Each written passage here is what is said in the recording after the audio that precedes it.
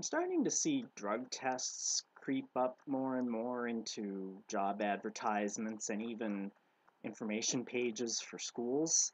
Uh, you gotta piss clean, hair clean, whatever, must have a negative drug test result to proceed. Well, I think it's bullshit. I see it in driving related occupations. Well, it's bullshit there because it makes about as much sense as having an alcohol usage drug test. I don't mean like having the breathalyzer by the side of the road that, to see that if you're impaired right now. I mean, if you've had any alcohol in the past 30 days. Like, if you had that kind of a standard for alcohol testing, then we would probably be more able to see that, oh, this drug testing stuff is kind of unethical. It's really because it's not about whether or not you can do the job. It's about whether or not you pass muster with the moral police. And fuck that shit. What I do privately that has nothing to do with my job is none of your business. Neither is it your business when you do random drug tests during employment. Like that's just as whack. You could, if you had probable cause to perform a drug test, I suppose that makes some kind of sense. Like if you see somebody who looks like they're driving impaired, you flash the lights and you've been drinking tonight, and you may step out of the car and you know um, give you a breathalyzer or something, like put you through the test. Then you could make an argument for pulling over drivers at random without probable cause and doing testing for alcohol. I'm not sure I want to live under that regime, but you could do it. It's defensible, but the thing is, we're still talking about whether you're using alcohol right then. We're not talking about whether you've used alcohol at all in the past month or the past 3 months. But marijuana, for instance, lingers in your system for quite a while after the psychoactive effects are minimal. So we have no ability to distinguish between people who are using marijuana and people who are like using marijuana generally, like you would use alcohol generally, or being stoned out of their mind right now. All we can see with alcohol is whether you're impaired right now, and so that's all we care about. And then with marijuana, all we can see is whether or not you use it at all, and then that's all we care about. And that's bullshit. So I'm going to throw in this clip from a documentary, and I think it illustrates how drug testing is on the state side has been creeping more and more into people's lives, and we're now starting to get it here. And I think we should resist. We should say, no, this is bullshit. We're not going to stand for this.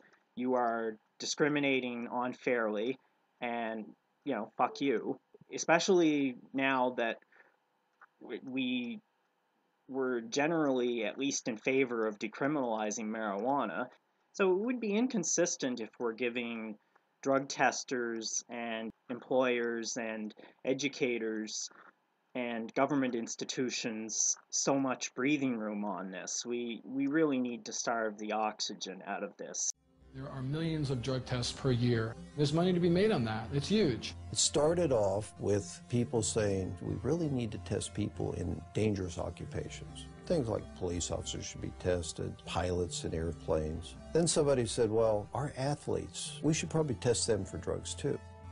Then somebody came along and said, well, it's not just the professional athletes. How about the athletes in colleges and high schools? They need to be tested too. Then they thought a little harder and they said, well, suppose we just test everybody that goes out for an extracurricular activity. That should be constitutional because they don't have to do that, So now if you want to join the chess club at school or the French club, you got to pee in a bottle. Now they're pushing to make laws to test all children at school. All the studies show this doesn't have anything to do with whether kids use drugs or not. So it looks to me like this has a lot more to do with the money that's being made for drug testing. Can you imagine how much money will be involved if we can randomly test every child in school? A lot of these places that have been urine testing have refused to continue to do it because the only thing that these urine tests are finding is marijuana. The other drugs that people take dissipate from their systems fast enough to not be found. If they smoke a marijuana cigarette, 28 days later, if they pee in a bottle, they're going to show that they've had a drug. But if they use a hard drug, heroin, cocaine, methamphetamine, in a long weekend, nobody can tell that they've used that drug. So what does that say to our young people? It says, if you don't want to get caught, don't use the soft drugs, use the hard drugs. It's not just urine anymore, it's hair and saliva. They'll do blood testing. There's industry there. This is money. They're not doing it for free. And if you see an employer or an educator or a government institution asking you to submit to a drug test, you should ask them, why?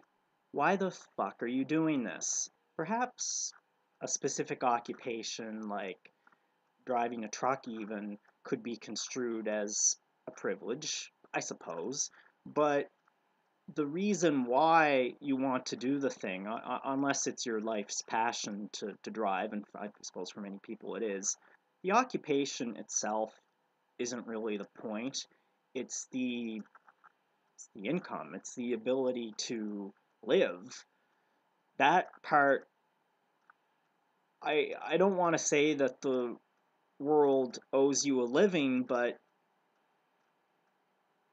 we need to make sure that people have a meaningful opportunity to make a living. And if they don't, then we need to help them out. I just don't buy this, like, you deserve what you get mentality. We're a rich country. We don't need to have this retributive zero-sum game mentality about everything we do. Inasmuch as you believe that drug testing is a symptom of evil rather than a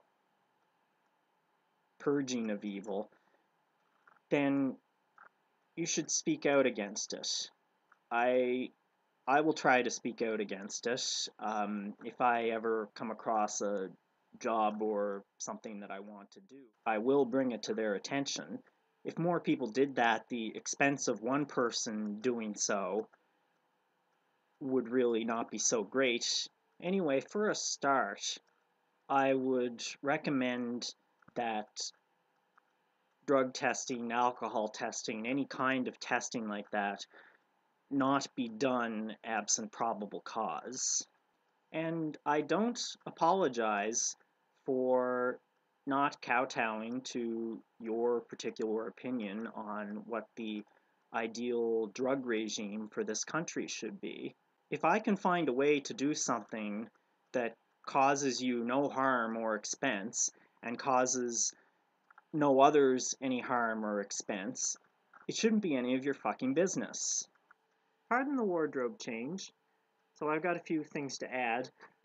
Lots and lots of things can be addictive, habit-forming, whatever you want to call it.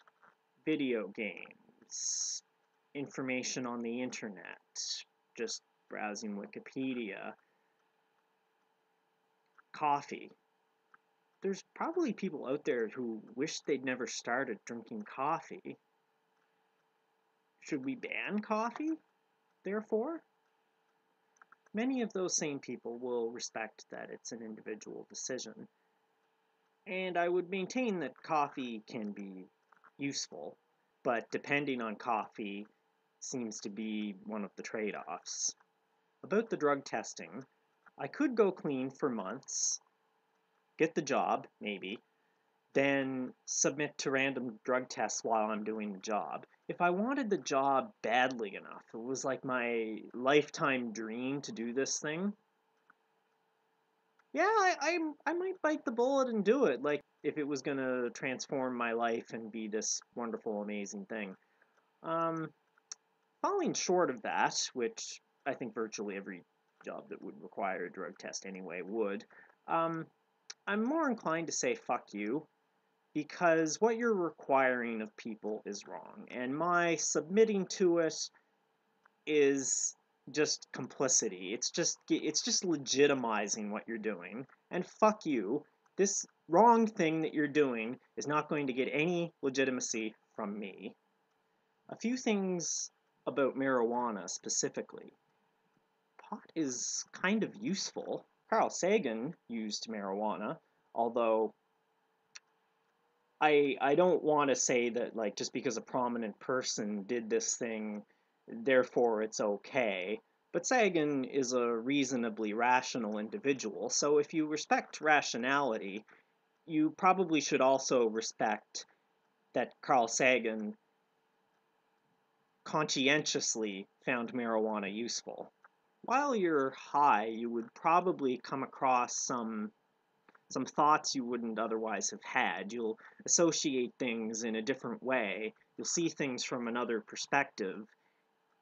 Like, and you'll be forced into seeing things from another perspective.